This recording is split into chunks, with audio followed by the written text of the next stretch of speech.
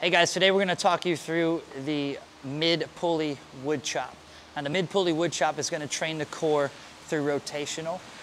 Megan here is going to show you how it's done.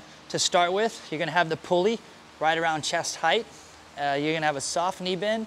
Your arms are going to be completely locked. The idea here is to rotate your pulley from side to side, keeping the elbows locked, doing all the core and a little bit of lower body to help you rotate from side to side. So if you're standing here, if this is 12 o'clock, she's gonna move over to 9 o'clock and she's gonna move back to 3 o'clock.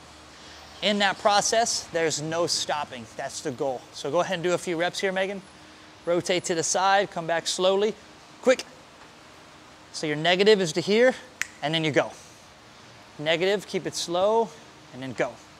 As she's moving, the belly button and the eyes go with the pulley.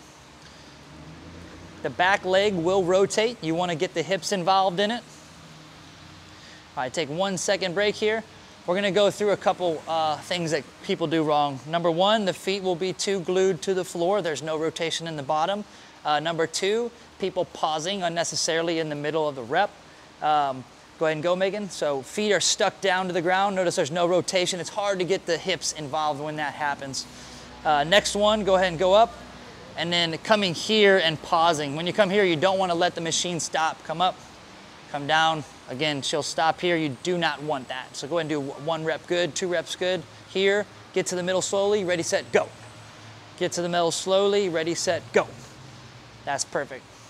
All right, that there is the mid-pulley wood chop.